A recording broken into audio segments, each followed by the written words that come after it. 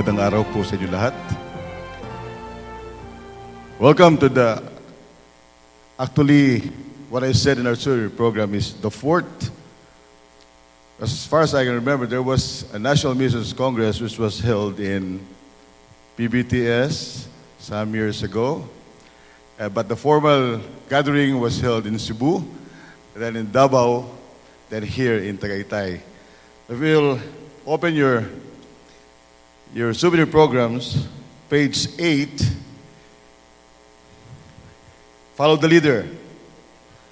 Welcome to the fourth National Missions Congress.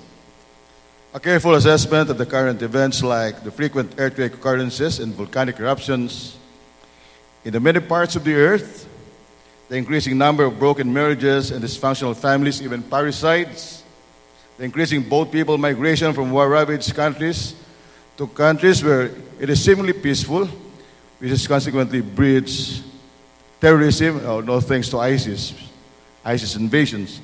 The increasing gay movement and the LGBT communities, the increasing number of population living in almost total food deprivation, no thanks to El Nino, of course, and to the climate change.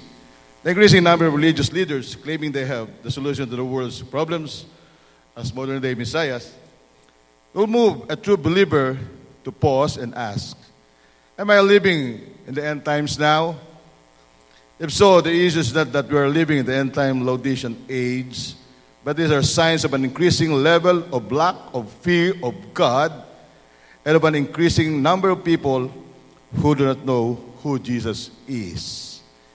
This is tantamount to saying that every believer is a great task to do for the King of Kings and the Lord of Lords. I'm hoping and praying that the call is still loud and clear for every true believer that we are to make disciples of all nations. This is every believer's task and mission. And if you're not in the mission of making disciples, then you're missing the point. Why you are saved, for God saved us to be His instruments for the salvation of men. Yes, making disciples start with soul winning or evangelism. After snatching the soul from the hand of Satan and guiding them to the feet of Jesus, the soul snatcher must teach and train the new believer about who Jesus is, what His teachings are, and how to become an effective soul snatcher, winner, and disciple maker too. Wherever we are sent, stay loyal in doing this task, the task of the Great Commission. During this Congress, may we feel the working and the prompting of the Holy Spirit in our midst and in our lives, and that we may be equipped and encouraged to be part of Jesus' Great Commission.